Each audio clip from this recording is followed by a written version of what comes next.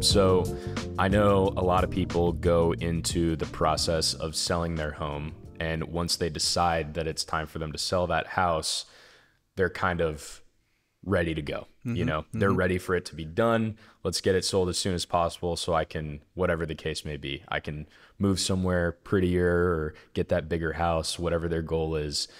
How fast should people realistically expect their home to sell based on all the different factors that go into that situation? Well, if your realtor can't sell the home in a week, get rid of them. Totally kidding.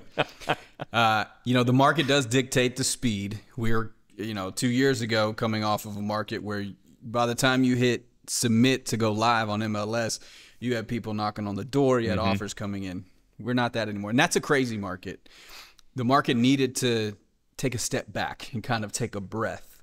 But when you're looking in a healthy market of I would say more of just a normal market, you're looking closer to 90 days of what it takes for a home to sell. And that's okay, right? We're all compared to what it was a couple of years ago. So we feel like as agents, we have to come in there and say, I'm going to sell your home in 2 weeks. We don't say that, but that's the expectations that when you're meeting with a homeowner that they think they may want to hear. The important part is just to lay out the timeline and have those talks and lay down the expectations of here's what the market is showing us right now. Now, pricing is always king when it comes to the factors of how fast or slow your home will move. It's price, condition, location. Usually someone has to give on one of those because there's hardly any perfect homes out there. It's the person or it's the realtor's job to help them find a lot of what they're looking for. And then it's up to that person to make it a perfect home that they want. So, 90-day plan is what you're looking for. Everyone hopes it goes faster. Sure, there's different checkpoints along the way that you're constantly assessing. I'm not saying it's just a proven fact that 90 days, but let's just all relax here. As far as sellers wanting to list their homes, go into it thinking 90 days is kind of where I'm thinking that this may take. And we'll show you the facts. We'll show you what the market says, especially in a neighborhood. And then we also show the price per square footage range of, well, here's what's moving in 20-something days, or here's a good indication of where it may move at this, but then it comes down to condition. Right? If you look at Pebble Creek right now, Pebble Creek's having there's challenges in there because a lot of Pebble Creek homes were built in 90s, right? So we're 30 years removed from when they were built. Beautiful, well-maintained homes, but they're just outdated.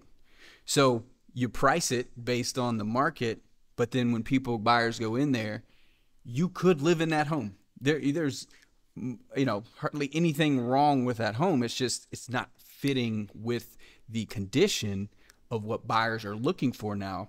So that's causing homes like that to sit on the market a little longer because buyers are contemplating, okay, what work do I have to do on top of, when I move in? Not maintenance, but, just the condition, the upgrades and stuff. Right, right. And I think the important part of that for sellers is expectations. Yes. Right?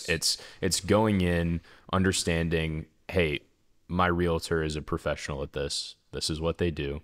And being open to listening to what they have to say, not just about where the national market is at, which is, hey, my cousin's house sold in a few weeks, whatever it is, right? You can't compare us to Scottsdale. You can't compare every house to every house. It doesn't work, not even two houses in the same neighborhood. But you can talk to your realtor about, okay, so my house, it was built at this time, it's in this neighborhood, it's in this town. What are we looking at as far as that goes? And like you said, 90 days is what you should go into expecting for that time frame to look like. And right? we all hope it goes faster. But things to look at your house as far as what we're talking upgrades is going to be kitchen, bathrooms, and flooring. Paint, yes, you could obviously argue that. But those are the main things that people want to have upgrades and feel like it is the most current, up to date. And then also having a conversation of where you do sell at, what do they net, to then see what next loan they get into. That way we make sure, okay, you do want to sell your home, but we can adjust for the upgrades that it doesn't have, maybe just to kind of help the buyer out a little more as far as wanting to come in and they're okay with doing the work and paying the list price, but also understanding it's still going to be a win if we get this amount, because your next loan, you just need this, and that's where you come in. So, right. You know, we're seeing that challenges with older homes right now, and it's amazing. You walk into a home, you're like, wow, this is beautiful, and then it just sits and sits.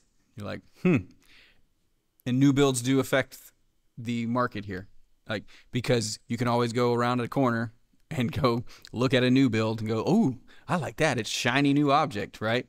But it's not always the case. Some people do like the charm of an older home. But yes, 90 days is definitely the expectation of just to set and let us work in those 90 days. And we're actually getting back to a calmer market that is just, it's normal. Okay, it's just normal. So again, stop freaking out.